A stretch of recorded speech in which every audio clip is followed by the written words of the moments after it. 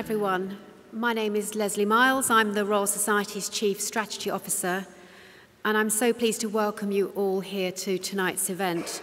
Thank you to all of you in the hall who've made it through the rain to get here, and to those of you who are watching live online. Before we get going, can I remind you all to put your phones to silent, please? And just a few housekeeping issues. We don't have a planned fire alarm tonight, so if you do hear an alarm, please could you make your way out through the exit signs as shown either side of the hall. On to tonight's discussion. This is the second event in our You and the Planet series. These events aim to inspire a positive vision of a future where human activity protects and enhances the health of the planet. We're bringing together experts from across science, business, and politics to discuss how this can be achieved and how the transition to a low-carbon future can benefit as many people as possible. This series is touring around the UK, and we're delighted to be holding our energy event here in Wales, a place with such a strong association with the energy industry and now a hub of science and innovation for renewable technology. We have an excellent panel joining us tonight's discussion, and I'm really excited to hear what they've got to say. Thank you to all of you here and at home who've submitted questions in advance to the panel. Actually, we've had more than 300 questions, so we can't get through them all. We've tried to group them to cover as many topics as you have shown an interest in as possible. Your contributions and setting the questions have really helped to frame tonight's discussion. If you would like to tweet during the event, please use the hashtag #YouandThePlanet. And that's all from me right now. Thank you again for joining us this evening. So please join me in welcoming to the stage our chair, Rachel Garside, and our speakers, Julia Brown, Juliet Davenport, James Durrant, and Rebecca Heaton. Thank you.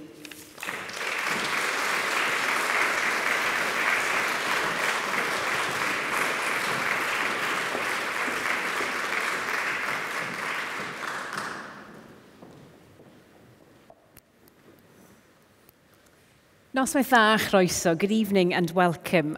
My name is Rachel Garside. I'm a journalist and broadcaster at BBC Wales, and I'm delighted to be hosting this event on behalf of the Royal Society. Now, Swansea's Brangwyn Hall is providing a very impressive backdrop for what I'm sure will be a very stimulating discussion, particularly given the standing and expertise of our panellists. So let me formally introduce them to you. First to my left is Baroness Julia Brown. Julia is an engineer, crossbench peer in the House of Lords, and a Fellow of the Royal Society. She's the Vice Chair of the UK's Committee on Climate Change, Chair of the Carbon Trust, and was awarded a damehood in 2012 for her services to higher education and technology. Now, next to Julia is Juliet Davenport. Juliet is Founder and Chief Executive Officer of Good Energy and has been an innovator in the areas of climate change and energy for over 20 years. She's Vice President of the Energy Institute and sits on the board of the Renewable Energy Association and Innovate UK. We then have Professor James Durrant, who is Saer Cymru Solar Professor at the University of Swansea and Professor of Photochemistry at Imperial College London. He founded the UK's Solar Fuels Network and was the founding Deputy Director of Imperial's Energy Futures Laboratory. He is a Fellow of the Royal Society and the Learned Society of Wales. And finally, we have Dr. Rebecca Heaton. Rebecca is Head of Climate Change at Drax, the UK's largest renewable energy generator, where she has responsibility for the group's efforts to mitigate climate change. She has a 20-year global career working at the interface between business, science and policy, and is a member of the UK's Committee on Climate Change, where her duties include representing Wales. So please join me in welcoming our panellists this evening.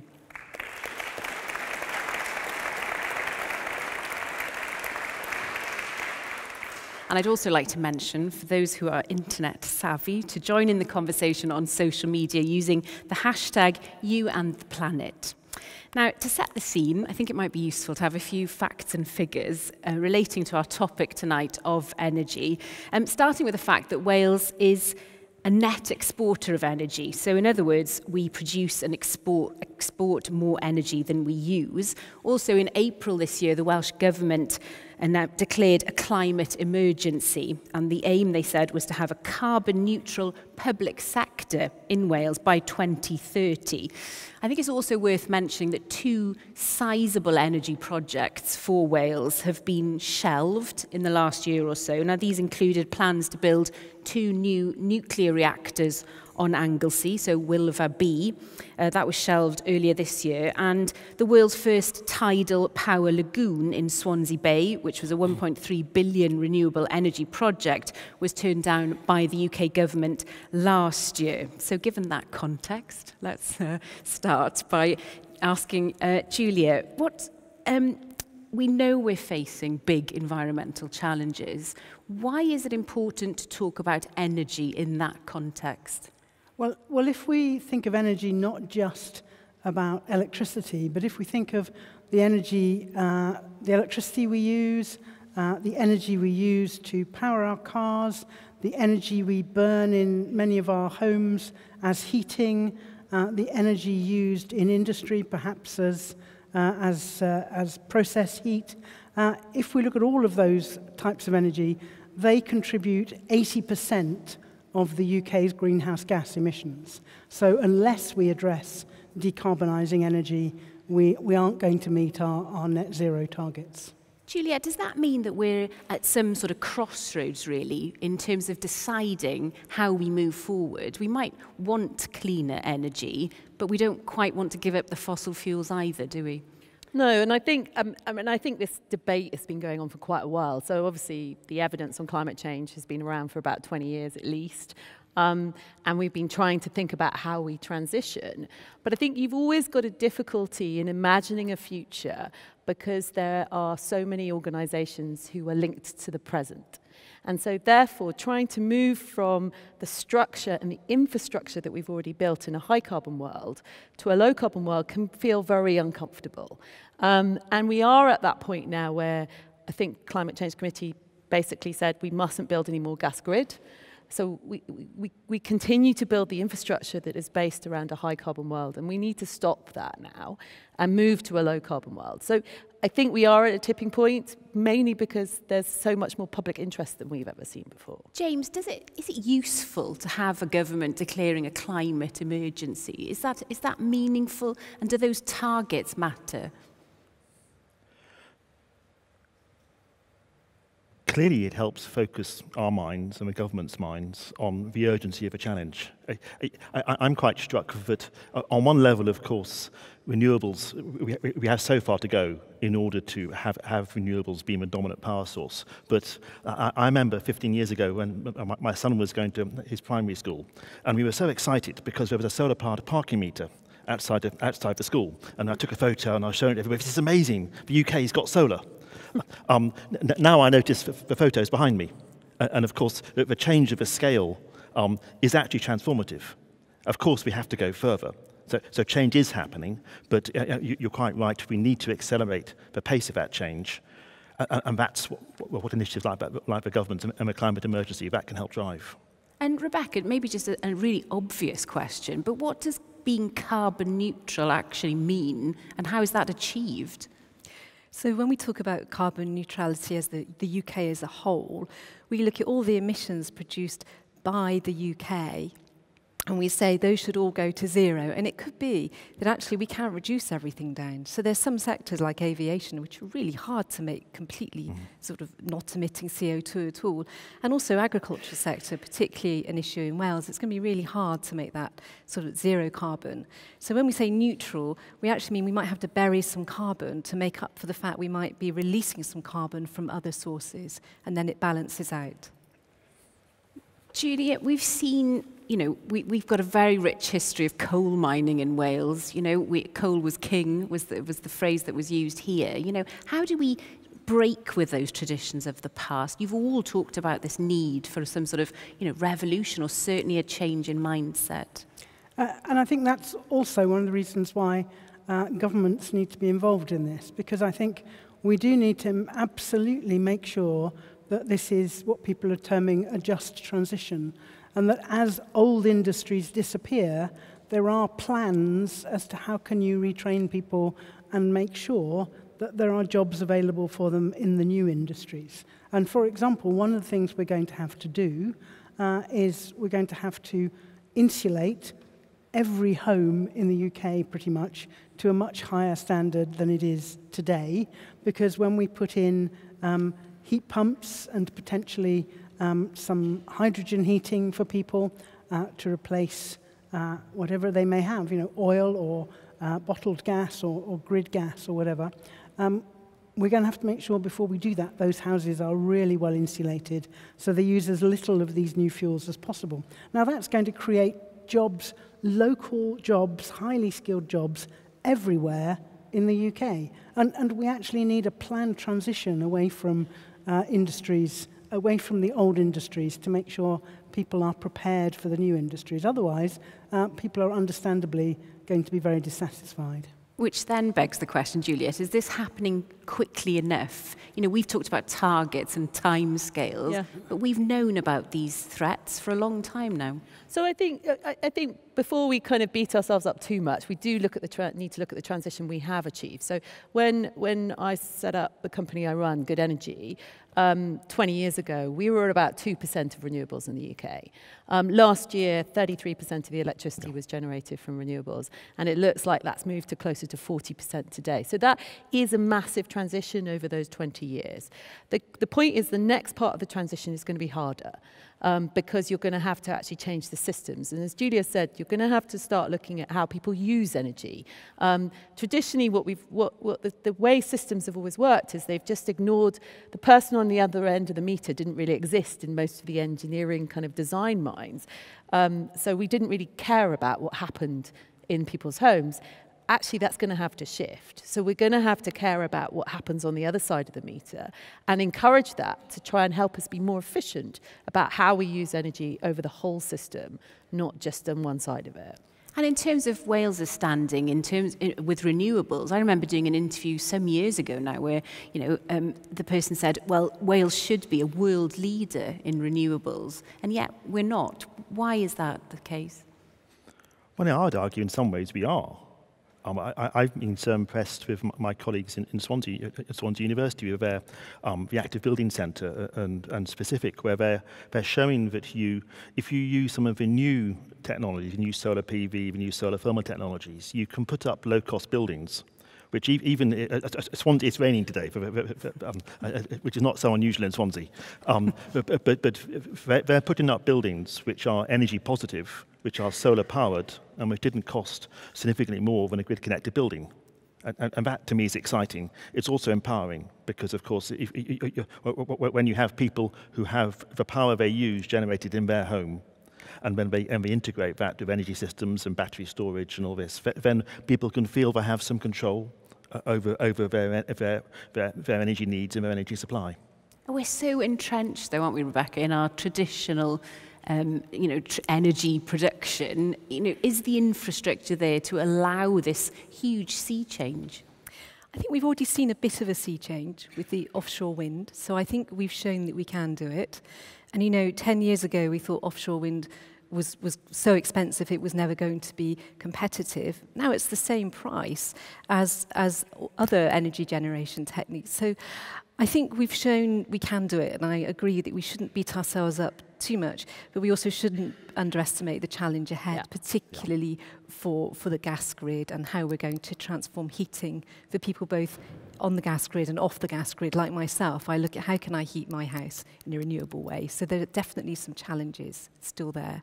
And Julia, I wonder if you can give us an insight into the work of the Committee for Climate Change and really what the priorities are that you're discussing at the moment. Well, our priorities at the moment, every 5 years, we have to set a new carbon budget, which we present to the Parliament in Westminster. It's a budget that covers the whole of the UK, but of course now Scotland and Wales also have their own climate change legislation and set their own carbon budgets.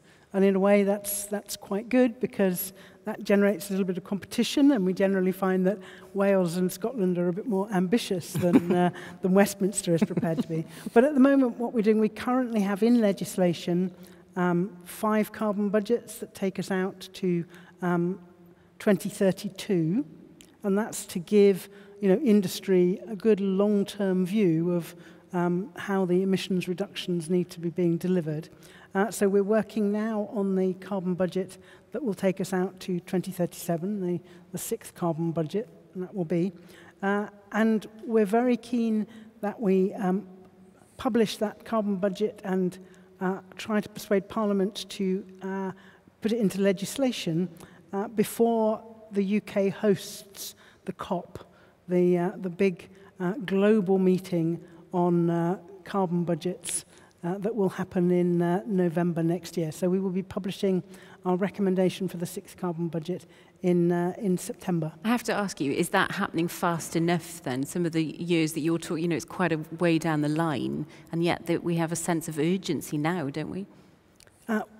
We do need a sense of urgency because there are a lot of things we need to get in place in order to meet our new net zero commitment for 2050. So a lot of things need to be got ready. We need a plan for how we're going to approach the insulation of all these homes. So whatever our new government is going to be after the election, what sort of policies are they going to bring in? Are they going to, for example, be looking at stamp duty and say perhaps stamp duty would be zero on homes that had already been insulated and have low carbon heating in them. So that would incentivize those people who are lucky enough to own their own homes that this was a very sensible investment to make because it would make their house much more saleable. So the governments need to be looking at getting all these things ready. We need to be demonstrating whether, for example, heat pumps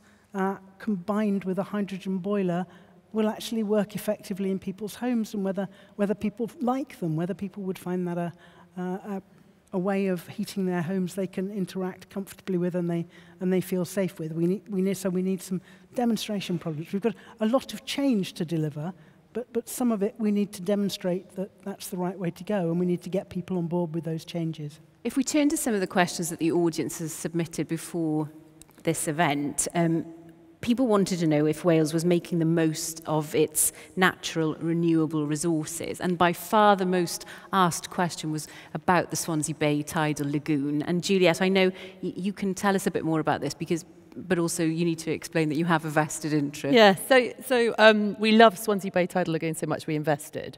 So we are an investor in Swansea Bay Tidal Lagoon. We have some of the biggest tides in the world in this country, particularly in this part of the country. And Swansea Bay was meant to be basically a technology breakthrough project, which would prove the capability of the technology itself. So they were using the barrage parts and the actual turbine, because the turbines go both ways. And they were also going to prove the economics and the fundability of these projects. So that was why they were going to start in Swansea with the project. And it went through, essentially it was part of different governments' political manifestos. So we've seen it positively embraced by the Liberal Democrats and the Conservatives and the Labour Party. But actually it's never come through. And I think that really has let Wales down because it's been a central government decision about a long-term contract to promote the project here. I did have a sense, as a journalist, that there was a lot of public support for the project, and people were genuinely disappointed and saw it as a missed opportunity when it was turned down. Is that it for the Swansea Bay Tidal Lagoon now? I think, well, I mean, what is it in politics today? I mean, it's very different. We're about to go into an election.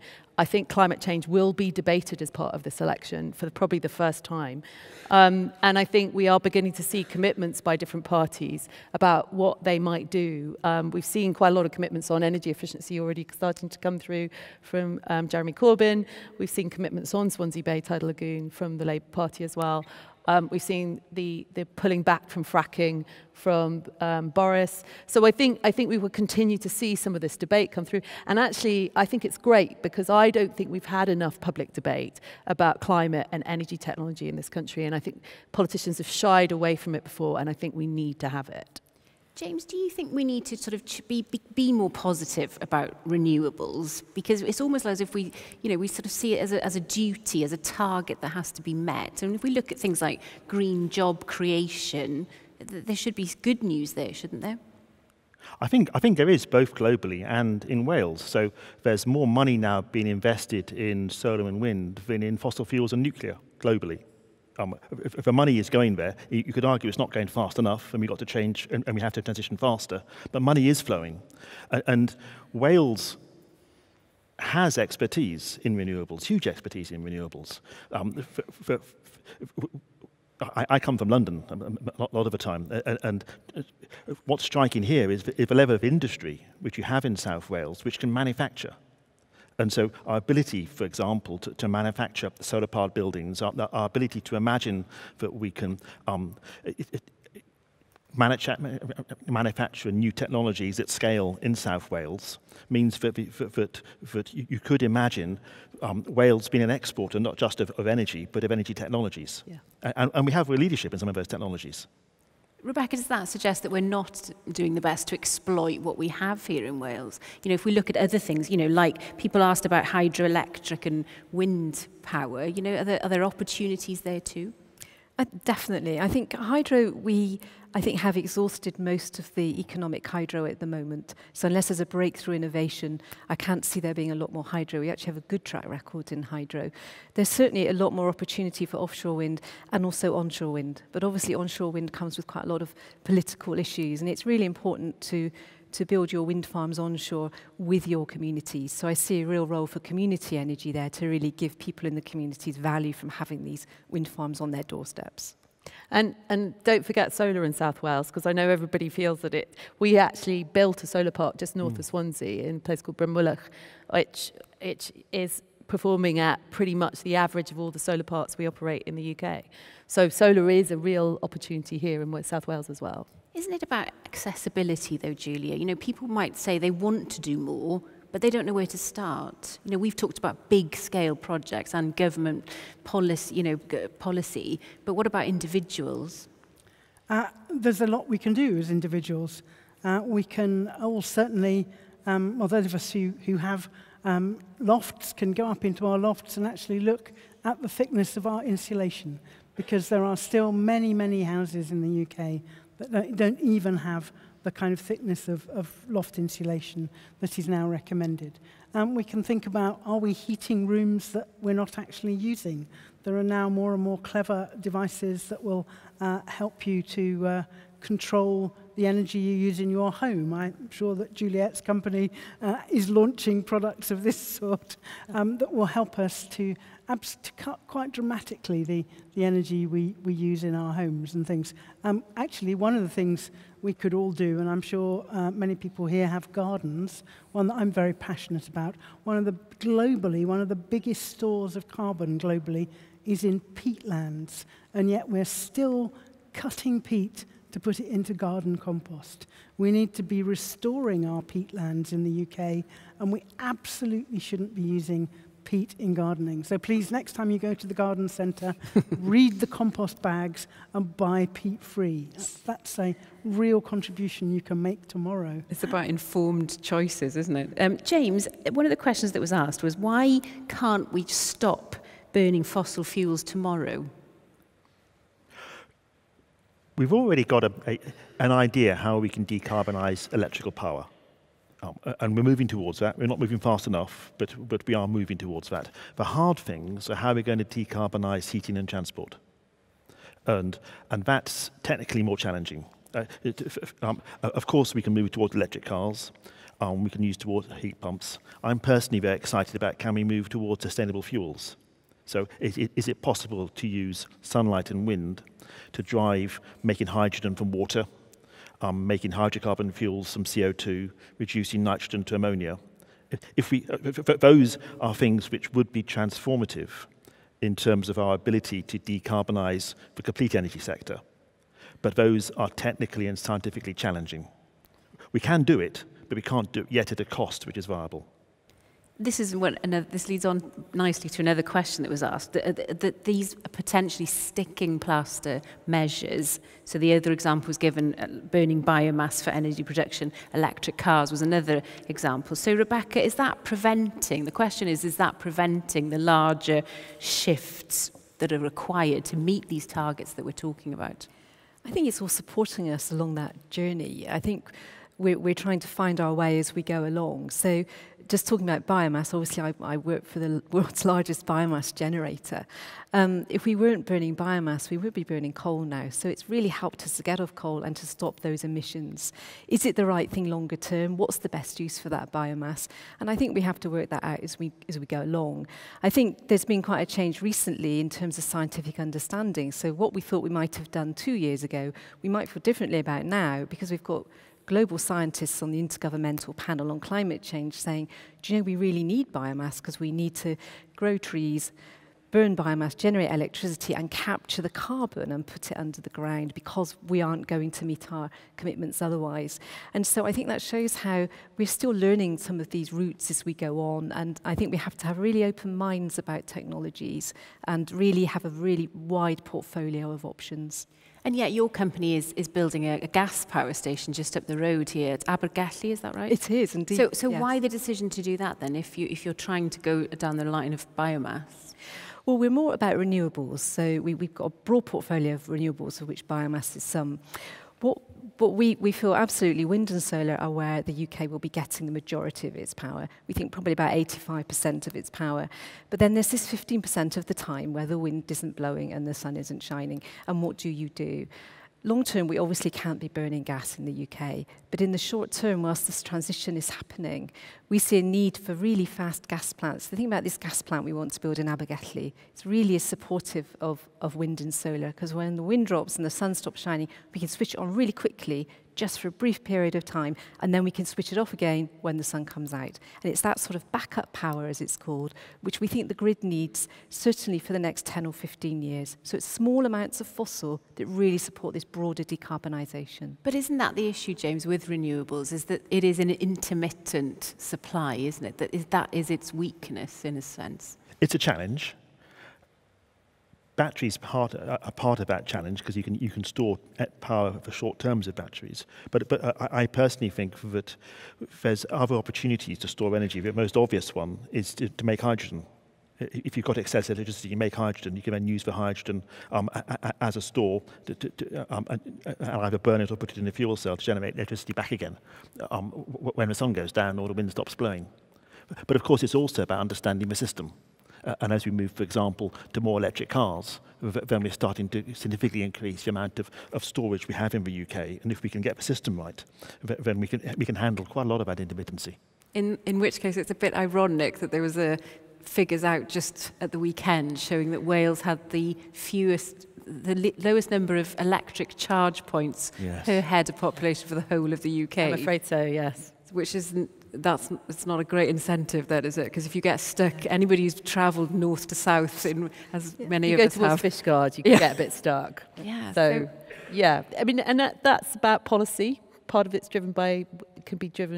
Welsh Government could drive that stronger, and also just looking at opportunities for organisations to start installing in different areas. So I think we'll see it come, but you need governments to kind of support the initial parts to get things moving. But it's those gaps, isn't it, Julia, that it's not a joined-up approach, and so if people want to go down the route of getting an electric car, something like that is clearly going to put them off, isn't it? It is. We know from the research that people feel more comfortable if they know where that they can, they see regularly electric charge points and things. But I also think in some ways, electric cars are still expensive compared with efficient petrol-fueled vehicles. And we need to recognise that, the average income per head in Wales is lower than in many other parts of the country. So it would be a bit tough to be relying on people living in Wales to be the early adopters of some of these technologies. We know that electric cars will get cheaper. We know that in the long term, electric cars are cheaper to make and cheaper to run and cheaper to maintain than internal combustion engine vehicles. So actually, they will be great for Wales, but they may not be the best thing for most people in Wales now. So I don't think we should worry if Wales adopts that a bit later than, say, Greater London, which I think, we should be seeing that transition occurring much faster in London. But actually, we also need to be trying, all of us, to change our behaviours so that we do more healthy things like we walk more often, and we do need to be encouraging all of our councils to be providing better public transport, because that will help everybody. We were, though, the first part of the UK to introduce the plastic bag levy, which, you know, was introduced without any problem, really. Everybody embraced it almost immediately. But that's the thing. It's about making it easier for people to make those changes, isn't it? And we have got the Future Generations of Wales Act, which I'm very proud of, living in Wales and having this fantastic act, which does mean that all decisions have to be looked through with the sort of sustainable development lens. And if you look at the devolved powers for Wales, we have got control over our building standards, over how we design our cities and towns to allow for sort of people to walk and to cycle more. So I think there's an awful lot of opportunities for Wales to really be a leader if it wants to. I want to come on to the issue of affordability a little bit later, but first of all, I think it's time for a little bit of audience participation. So a survey has been conducted by YouGov on behalf of the Royal Society, and the results are in. So I'd like to ask the audience members here tonight a bit of a straw poll, if you don't mind. So I'm going to ask who you think is most responsible for taking action on climate change. So I'll just tell you that the choices are government, industry, or individuals and the public, okay? So if I ask, first of all, who thinks that the government has responsibility? Okay.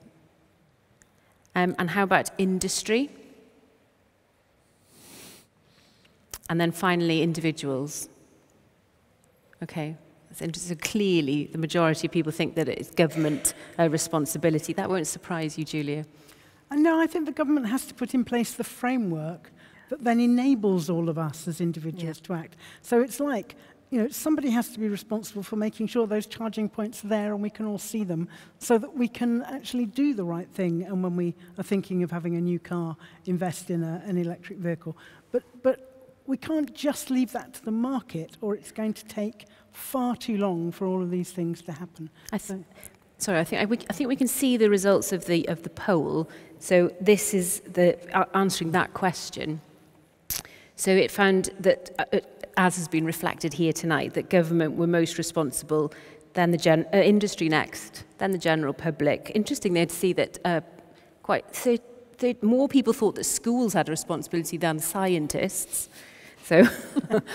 But I think that's really important, though, educating and teaching. You know, we've seen Extinction Rebellion and what that's done to help our politicians make decisions around this. So I think educating the public and starting with school children is really important in terms of how we are going to get change.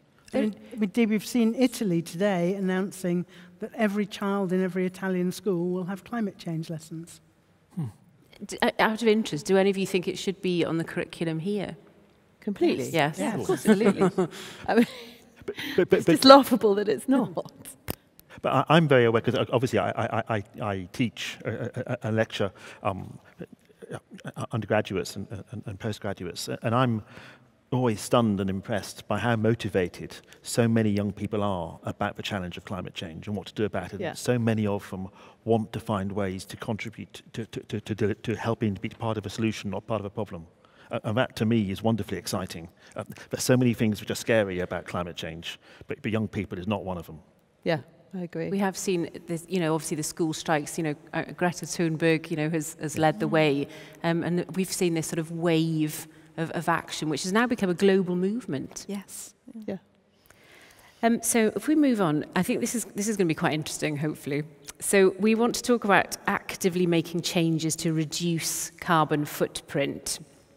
So we're just to use, I think we have got another slide to show the results of this in terms of how people are changing their habits. So I just wonder, again, if you don't mind, a show of hands. So how many people here recycle more?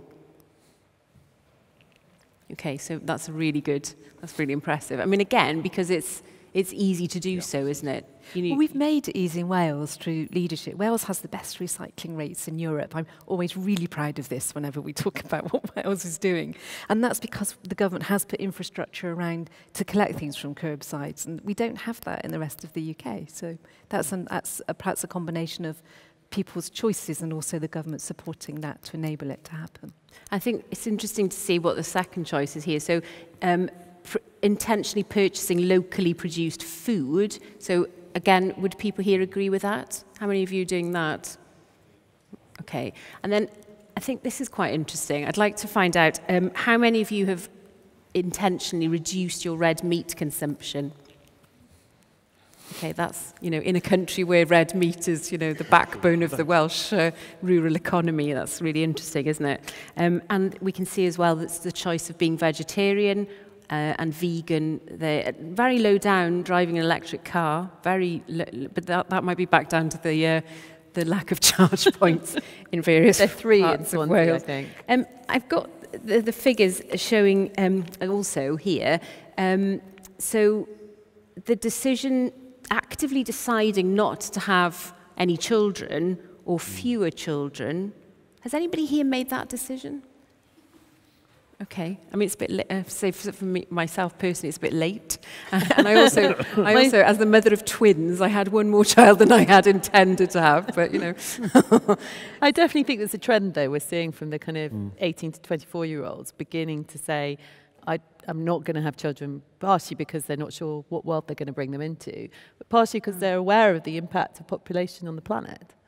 But that's an interesting, that's a huge change. And it's something that's quite controversial, though. Governments or, the United Nations has backed off talking about this, as I think it's going to come through naturally anyhow in developed countries.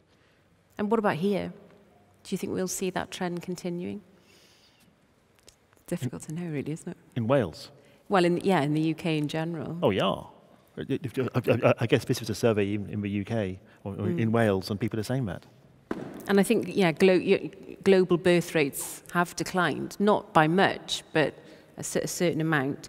So but we also know that in developing countries, as people become more affluent, the birth rate drops. And I think rather than us in a rich country looking at them and saying, gosh, they should have less children, we need to be supporting them to have the kind of lifestyles where they don't expect half of their children to die. Yes.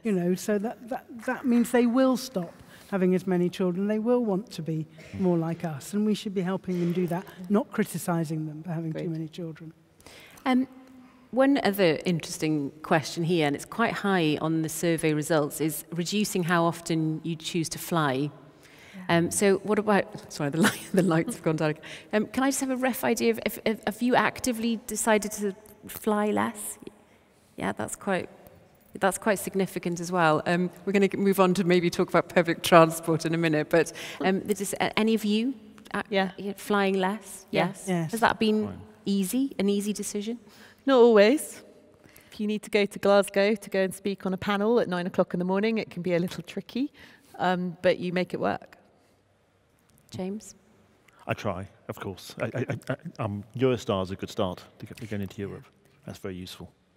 I mean, sorry. I prefer the train anyway, so it works very well for me. And I prefer to holiday in the UK. So I think it's about these choices. You do the ones that are actually perhaps easier for you and fit with your preferences. Yeah. And so I've perhaps started by doing the things which actually that's not too big a stretch for me to do that.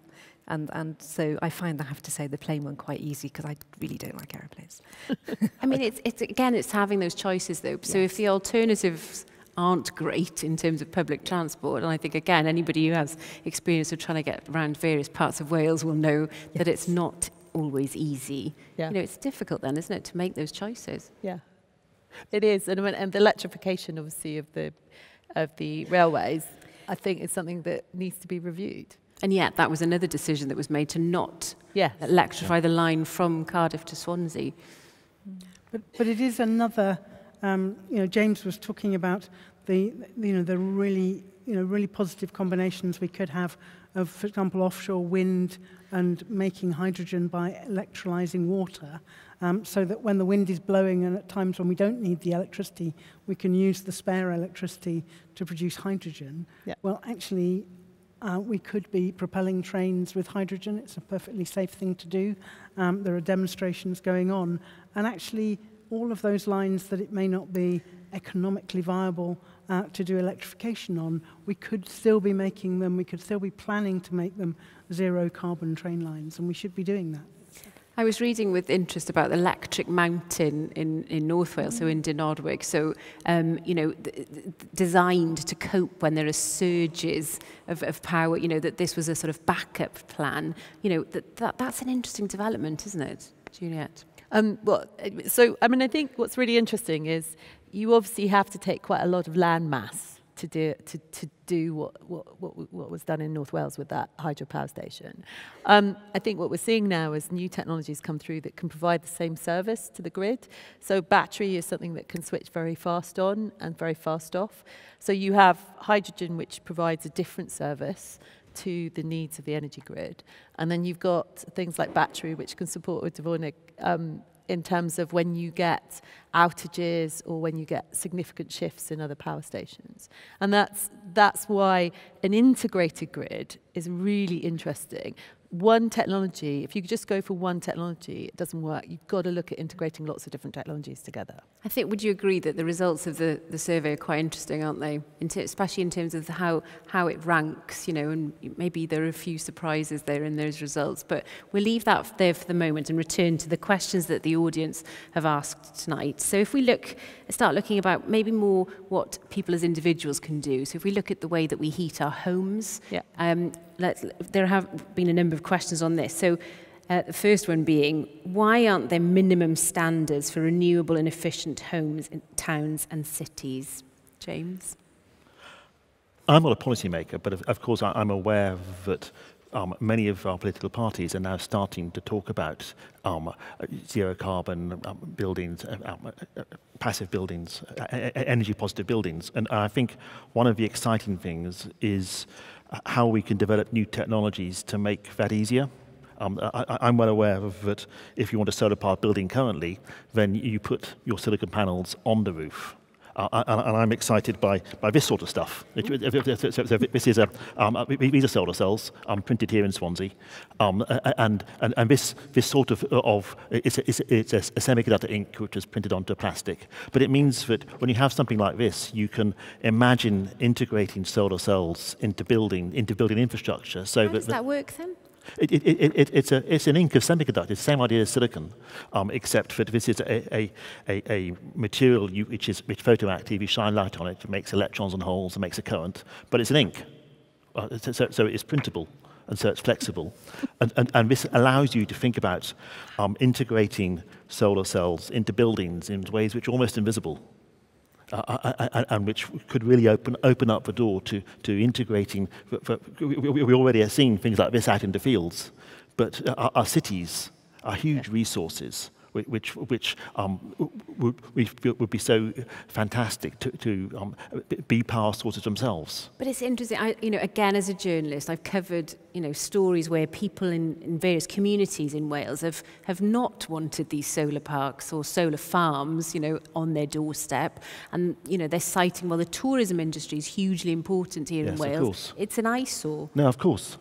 It may be less of an eyesore than some wind farms, at least on land. At least in terms of but I think we have to be really perception. careful that we think we're thinking in an older mindset, because actually some people think they're beautiful, and actually the opportunity interesting with solar is that you can regenerate from a biodiversity point of view, because the land goes back. You can regenerate the soils underneath, and most often you can still use sheep farming. Quite often you put bees and you integrate that into the landscape.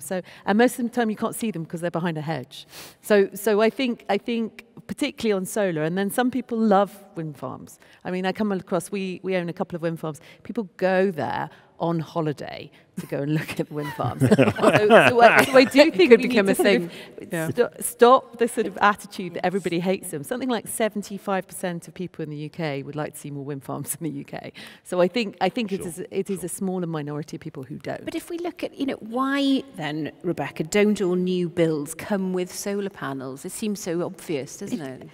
I think I would agree. I think we should be changing our building regs to do that. I mean, we do have quite strict building regulations, but they should certainly be a lot stricter, particularly with respect to insulation, actually, which is Julia's point.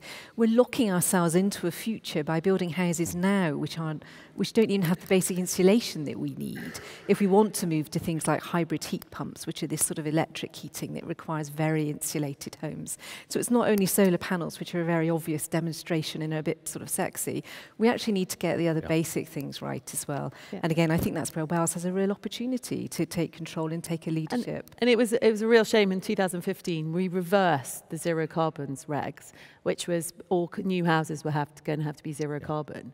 And we reversed that as a result of the general election in 2015. And I think the opportunity now is to go back and reinstate that. But in that case, we're going backwards. You know, we're talking about these targets. You know, we're never going to get 2015, so we need to go forwards now. Julie, we talked. Sorry, I was going to say, can I just say that we also need a system where not only are there building regulations, but they need to be enforced. Yes, because we know actually that most houses, new houses today, sadly do not even meet the standards to which they are theoretically built. And you know, we know about the Volkswagen car scandal. When people were buying cars which they were told had particular fuel consumption, and that those cars had software inside them that was kidding the tests. Yeah. So you were being sold a lie. Well, where is the scandal about Britain's houses? Where is the scandal that says, this is the standard your house was supposed to have been built to, but actually this is the real performance of your house?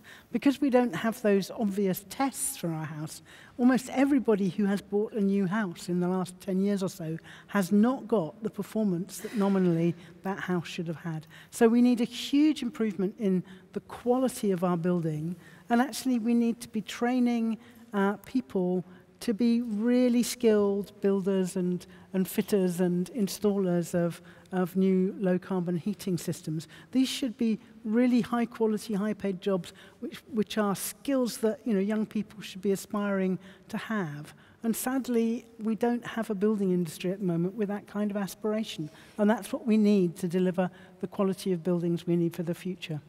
In the absence of that, then, I mean, if we were talking earlier about affordability, so, what some people might describe as a scandal is the fact that so many people in Wales are living in what's known as fuel poverty. So 155,000 homes, I think, are the current figures. So that's the definition being that, 10% of the household income, more than 10% of the household income is spent heating the home.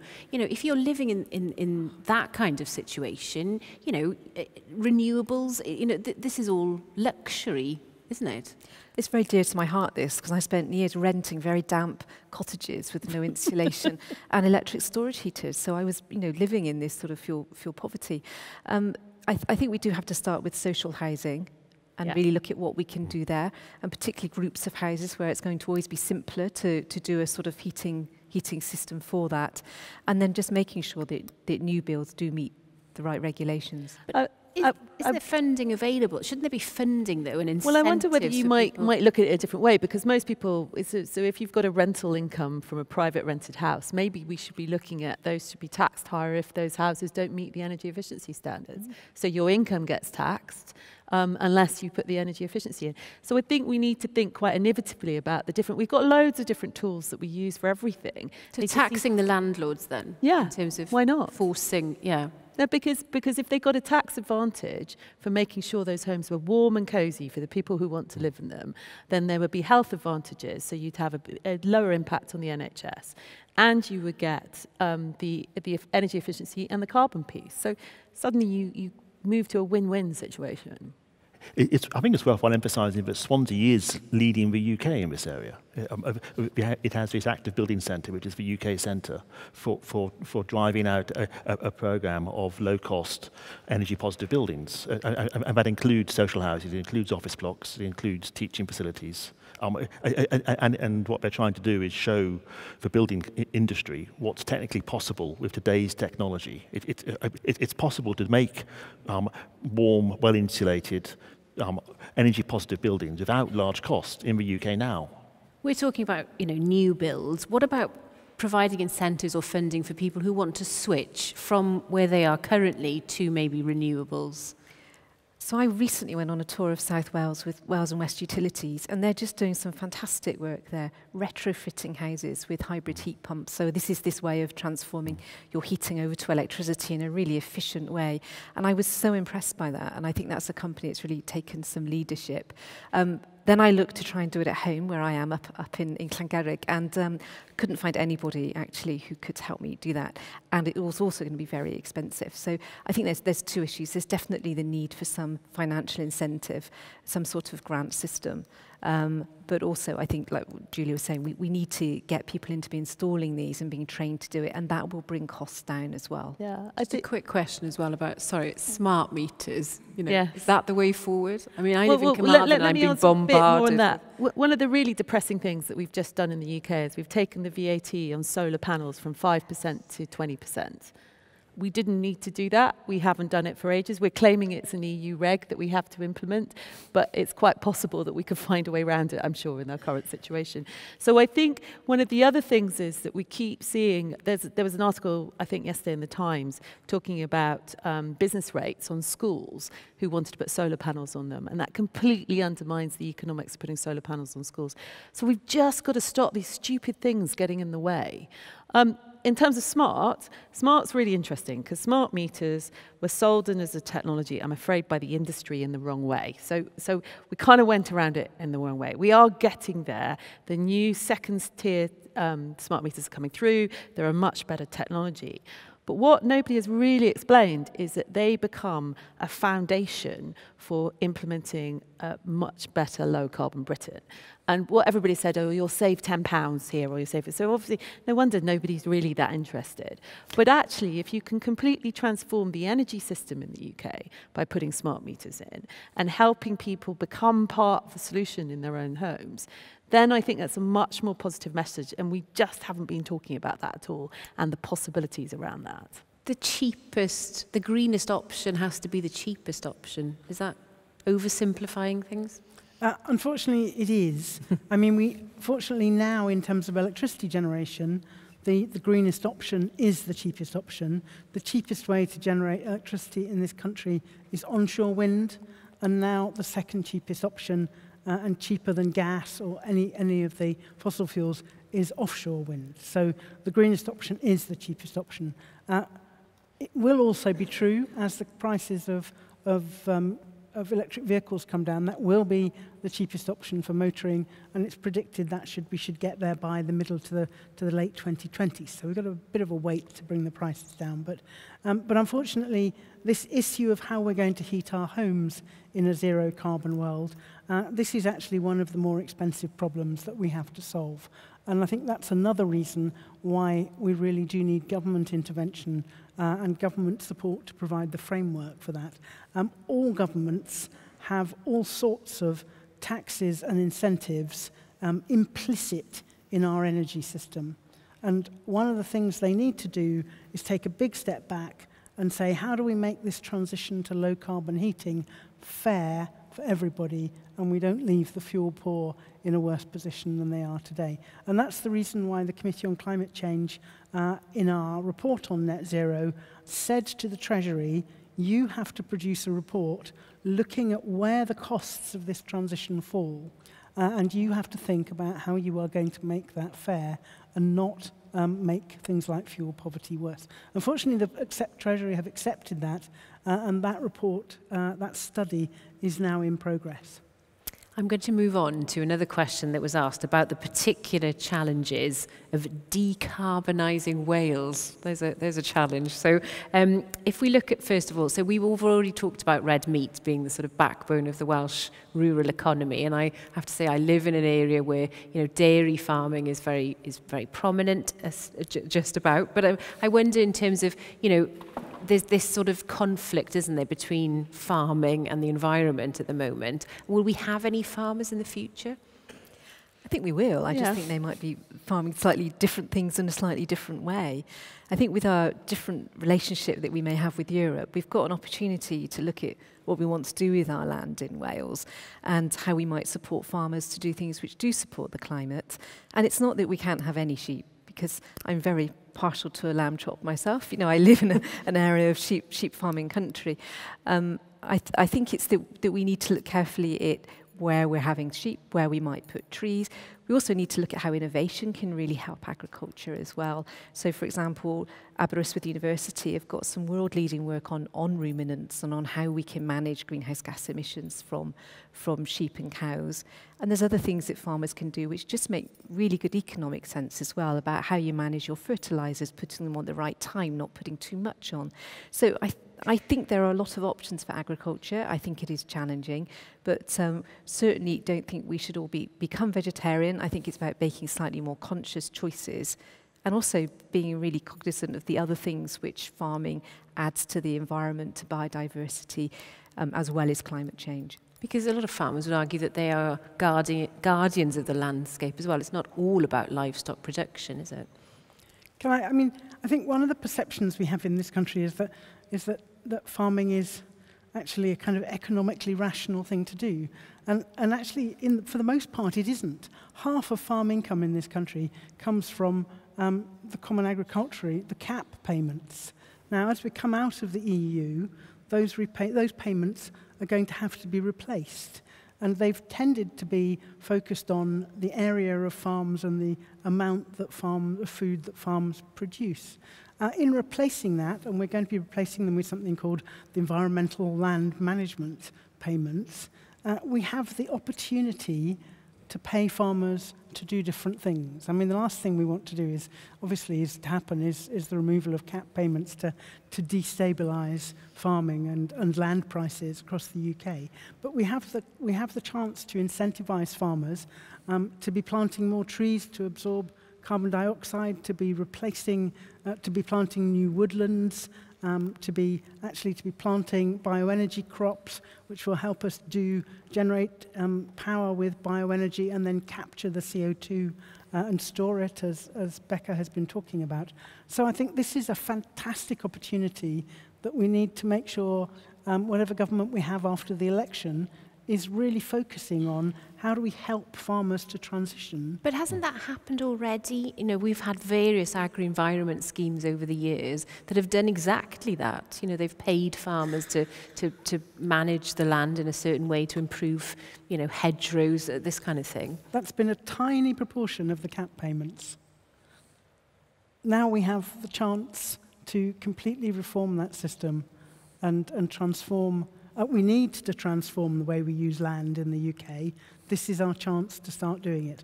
This is one of the urgent things we have to get our minds around in the next 5 to 10 years. James? I actually come from Norfolk. And my uncle in Norfolk inherited a traditional Norfolk farm, and he's now transformed it. So the main moneymaker is the export of renewable power. Renewable electricity from generating from methane from the manure from the cows. He makes more money from electricity from the manure than he does from the milk which the cows produce. And if you think about how the joined up thinking of how that you can change how you design a farm, which has less environmental impact and can make money in different ways. Fewer animals, in other words. No, it's the same amount of animals, but he was using the waste to make the electricity. Juliet, do you see, you know, the way that we use the land? You know, we've talked about lots of changes, you know, some really quite radical changes. The way we use the land is one of those big changes we have to make. Yeah, I think we also, we haven't, soil quality is really important. I think the way we've been using land is kind of has a limited life cycle. Particularly when you over-fertilize and you don't look at actually how you recycle carbon through nitrogen through the soil. So I think there is a real opportunity here, as Julia said, to rethink land usage and in some cases use it for energy generation, use it for different income streams, use it for biodiversity use, use it for carbon sequestration.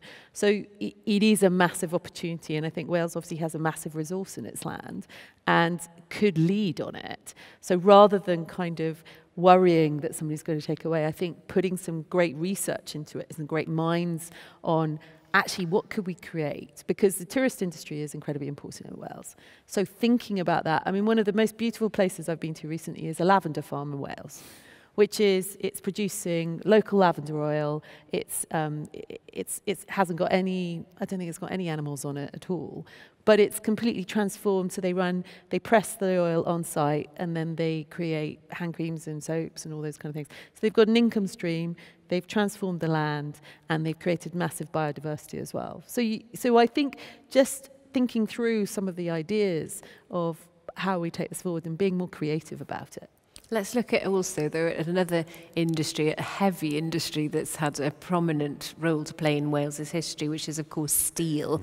And if we look, just down the road in Port Talbot, you can't fail to miss, the enormous Tata plant there. So I think it's quite interesting that, we know air pollution is an issue there, and yet what many of us probably have driven along the M4, the speed limit has been reduced to 50 for a bigger section now in order to reduce air pollution. But I think people would ask, well, why not put, change or put pressure on the steel industry to reduce its carbon footprint? It is starting to change.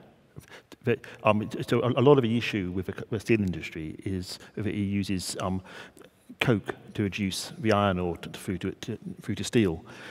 In Germany, they've now got a major demonstration program looking at using hydrogen to reduce, at least partly, to reduce the iron ore through to steel. And if you can make that hydrogen from renewables, from wind or from solar, then you end up with a steel industry which is far less polluting than it currently is. And I know in Port Talbot, we're just starting to look at exactly that. Because the fact is, when Tata's fortunes have been sort of up and down, recently, but it's still a major employer, and people need to work, sure, don't they?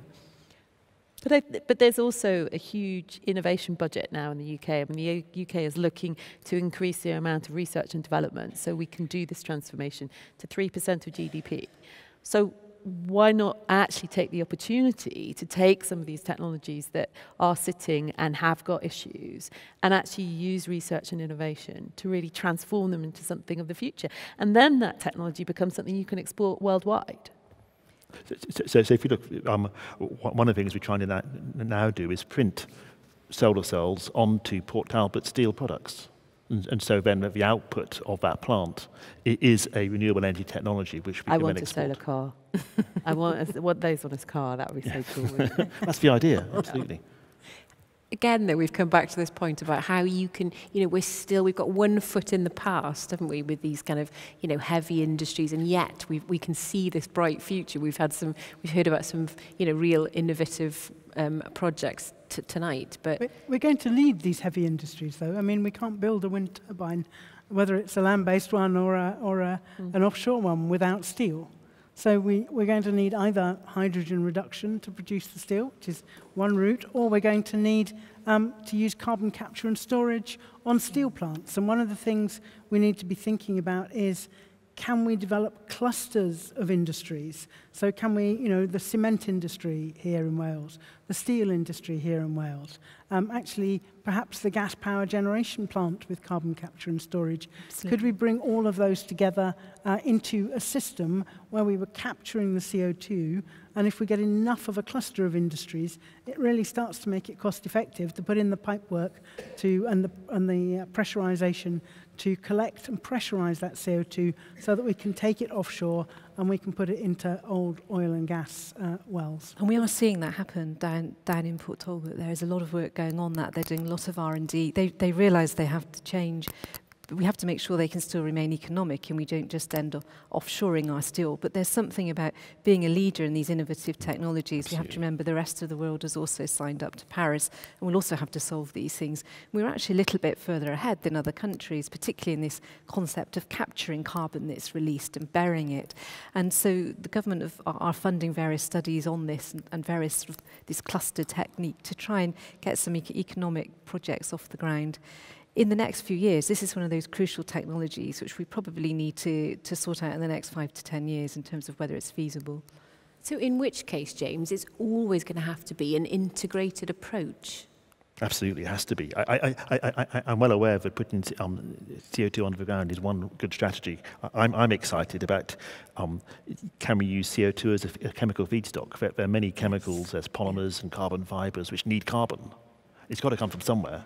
And we're worried about CO2 emissions, say, from cement. That's quite a hard one to get rid of. But can we turn into it with joined-up thinking? Can we put a plant which is using the CO2 from a cement plant to make products which we can then use to build buildings? To me, that's exciting. It's not easy. It requires new science. It requires new catalysis. One of the questions that was asked was, what's the number one change that we can make to most radically improve our impact on the environment? So it goes back to a little bit about the survey that we saw earlier, but I just wonder what your, is there one thing? I mean, we're down to this sort of silver bullet idea, aren't we, that it doesn't exist? There's no silver bullet. I think you have to think in 5s or 10s in terms of the things that you should be trying to do. And I think coming back to Rebecca's point earlier, you should be trying to do things that suit you. So understand where your carbon footprint are. So do you drive a lot? Do you fly a lot? Do you eat a lot of red meat?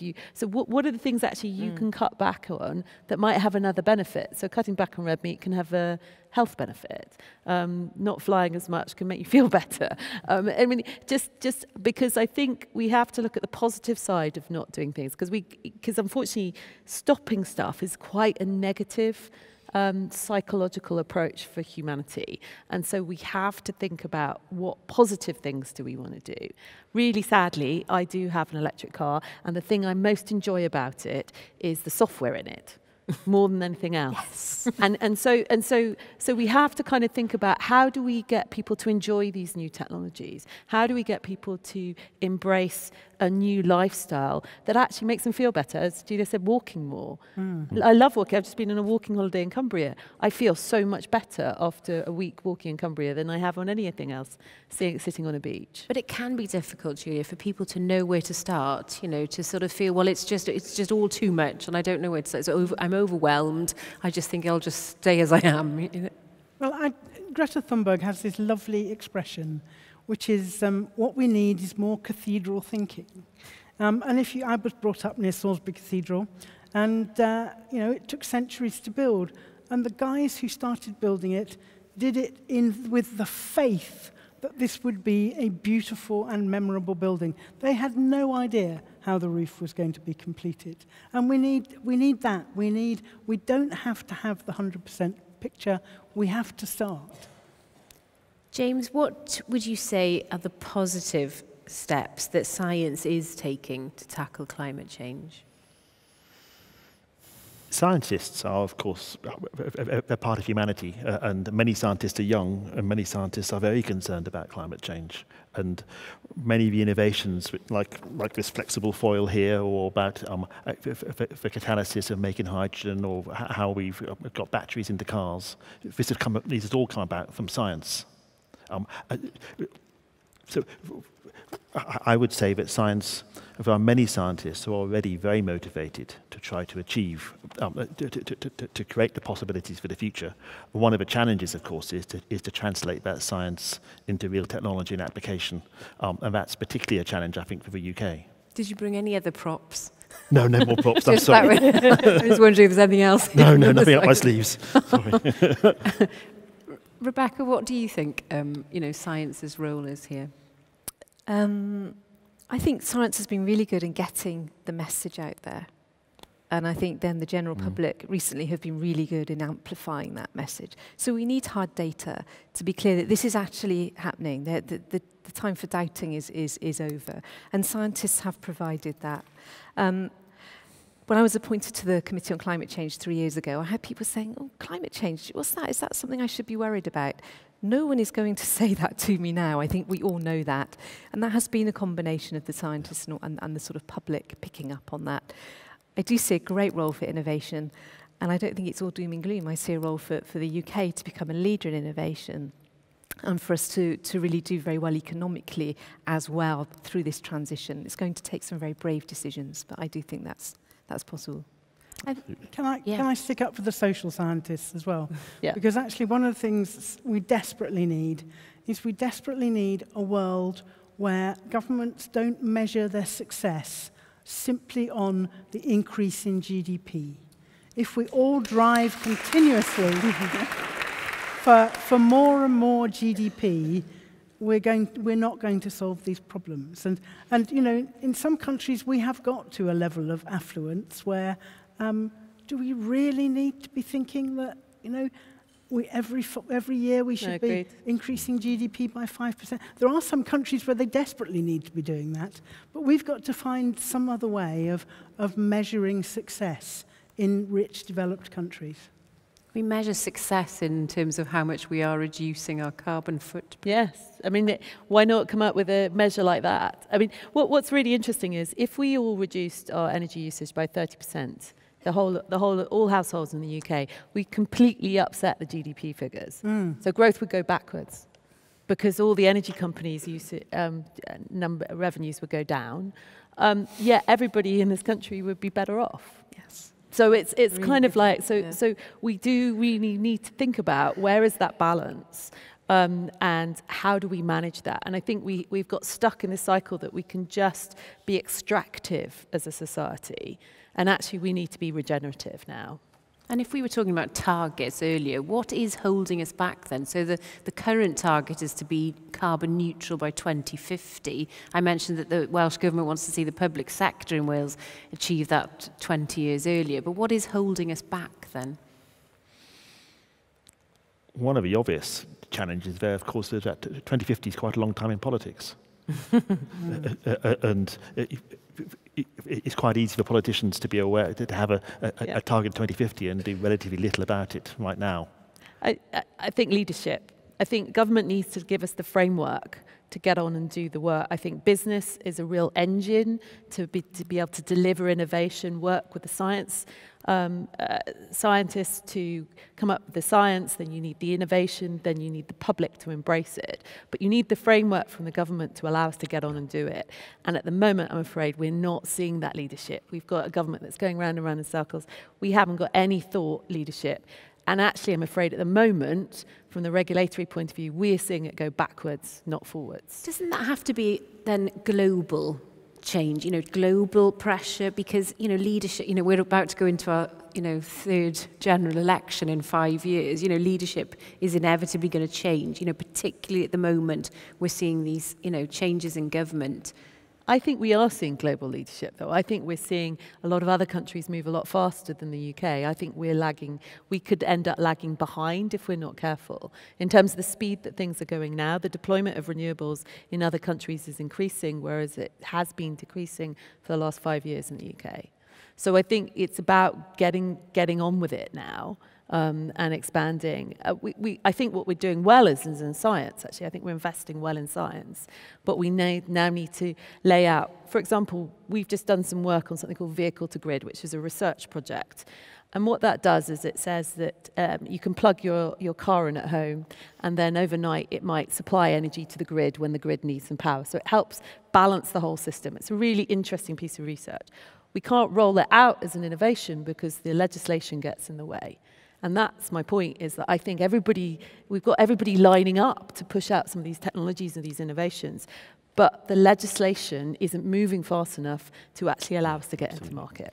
We've talked a lot tonight about, you know, big projects, you know. So I mentioned earlier on about one of the biggest offshore wind farms in the world off the North Wales coast. But what about a more community approach? You know, does it have to be all big projects? I think that's one of the points why it's so interesting to think about your own home as being a power station, because you then have some sense of personal empowerment.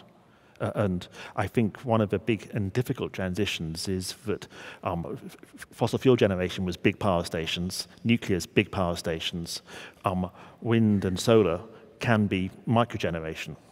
And that's empowering, but it's also challenging to the current structures we have of how we invest in energy in this country. Should we still be talking about nuclear? We've seen, you know, the project on Anglesey, you know, being shelved. But, you know, should we still be looking at, you know, the problem being, you know, waste, really, isn't it? The volume of waste from modern nuclear power plants is very, very small compared to the historic waste that we currently have in storage in the UK. So from our point of view on the Committee on Climate Change, we're technology neutral. You know, if nuclear is cheap enough, it will play a role in our models. The challenge with nuclear is that now that we've seen such dramatic reductions in the cost of renewables, that nuclear just looks too expensive.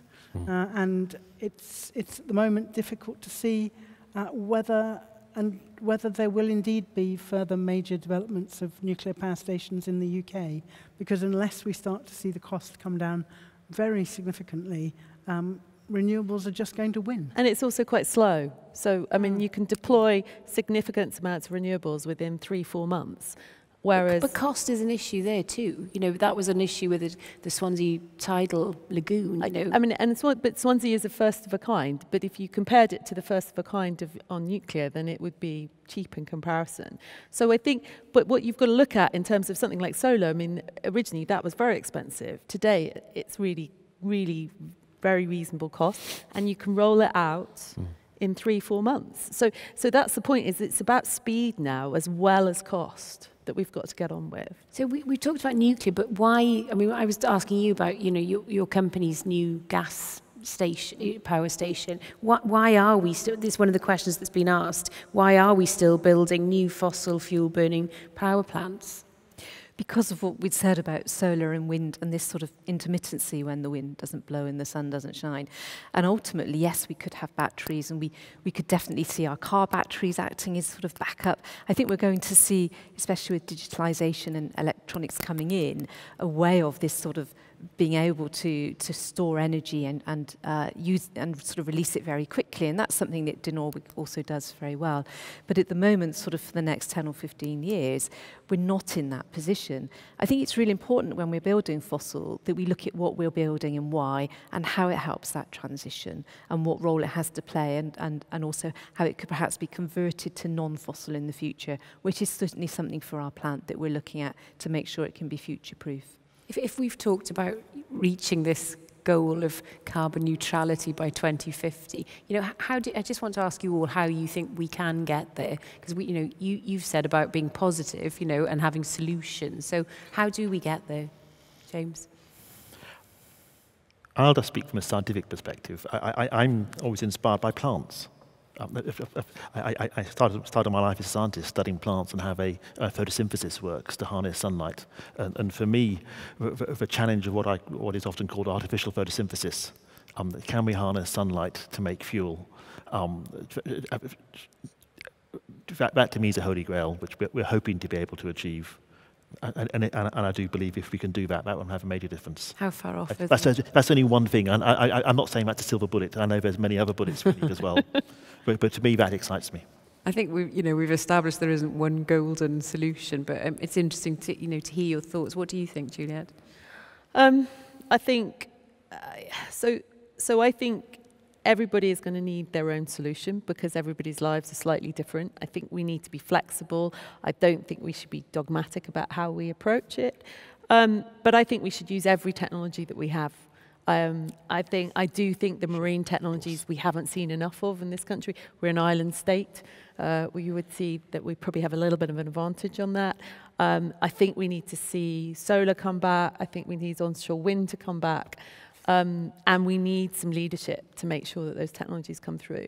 But at the other side of it, I really want to see the fact, when I joined the industry 20 years ago, everybody used to talk about meters. They didn't talk about customers, they talked about meters. And what everybody envisaged were these wires from these power stations to these meters, but they didn't think actually that there was anything on the other side of the meter.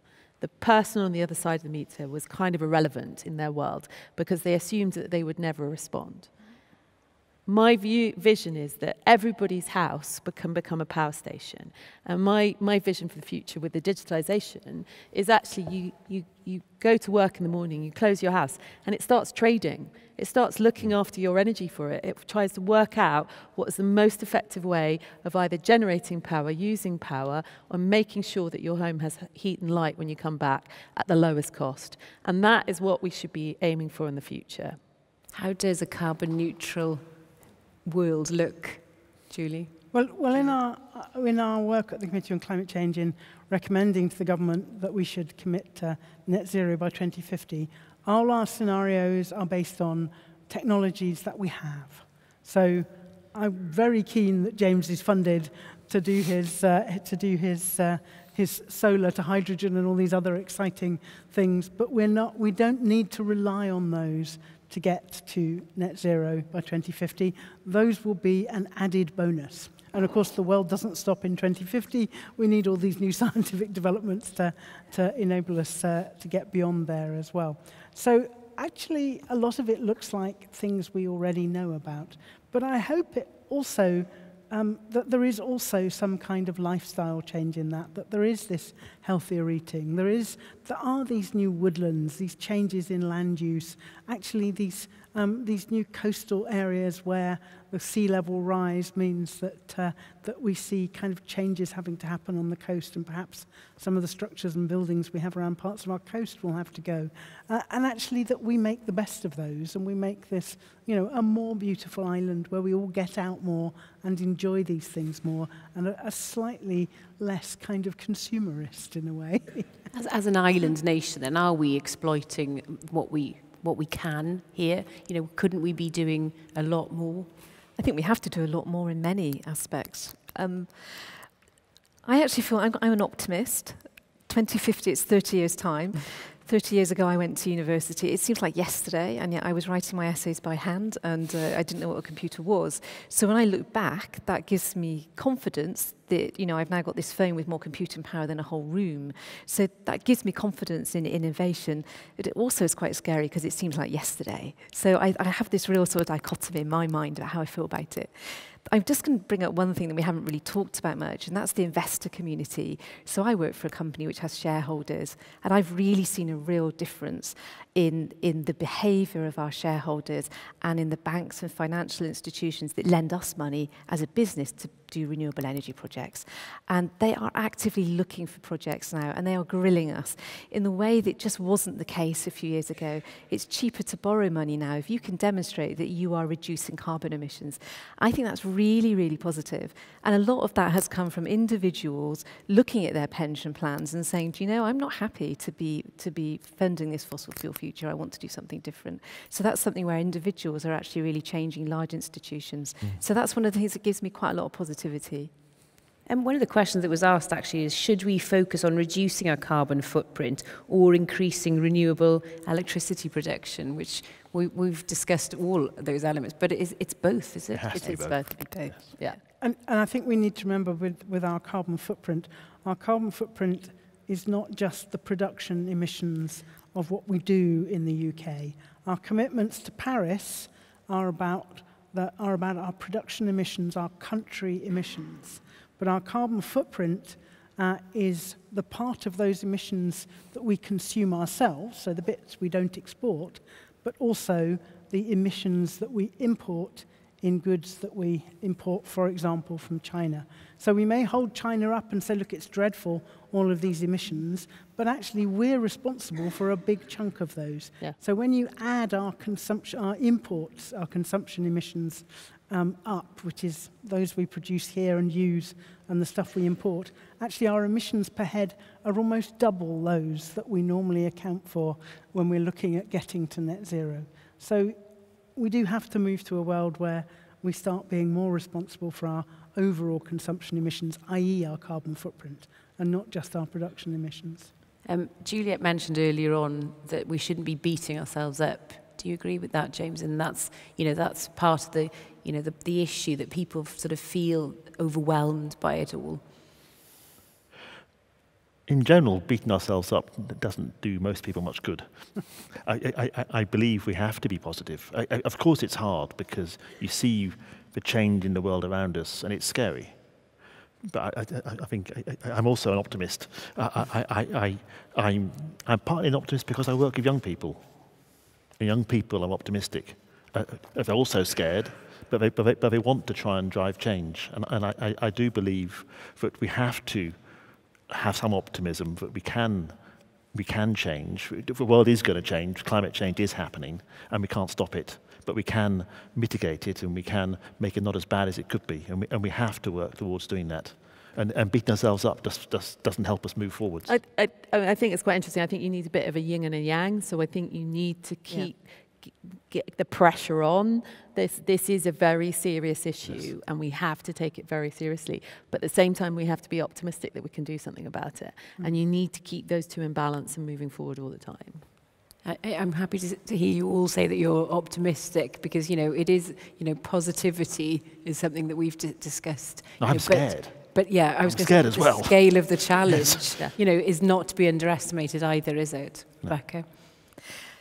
So I've worked in climate change for my whole career, and I would just say the last few years, first of all, I think we really realising the impact of climate change, but we just suddenly see it going up the political agenda and the public agenda. So the last few years have been quite transformative, and that's what makes me feel quite optimistic at the moment. It's not just us sitting in rooms, banging away on our own. Suddenly, I feel the population's behind us. We're really going to do something. So I think the last few years have really made me feel a lot more positive about change and about being listened to. Yeah.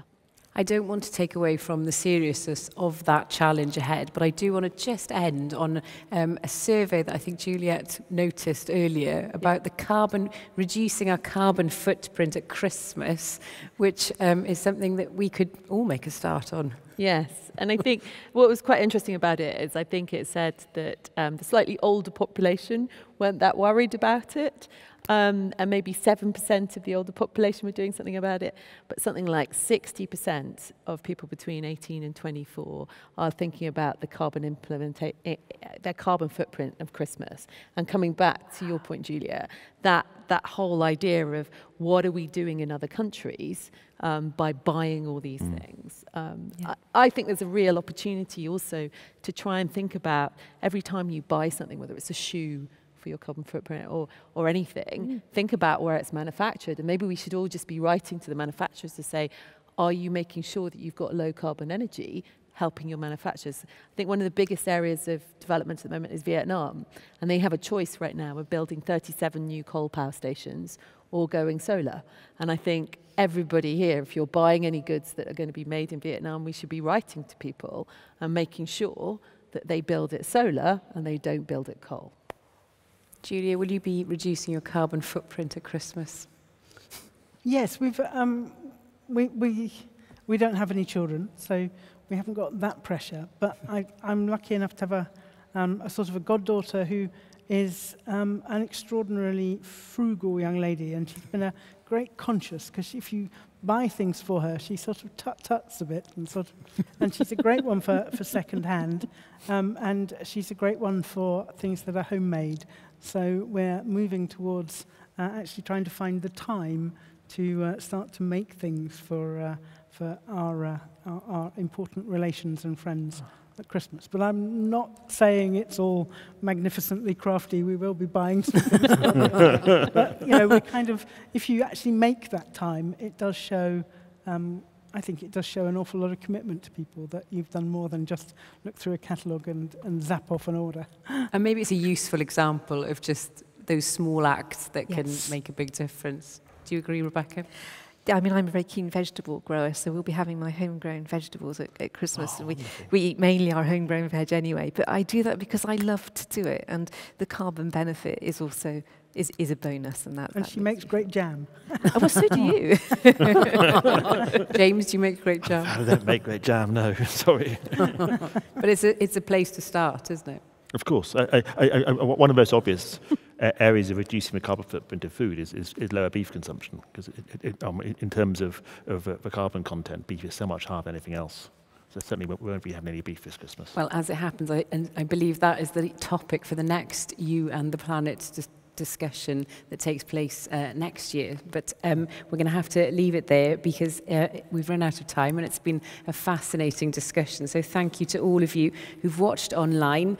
And as I said, the conversation continues with the hashtag You and the Planet. But I'd like to thank all the panellists here tonight. So Baroness Julia Brown, Juliet Davenport, Professor James Durrant, and Dr. Rebecca Heaton. Thank you all very much.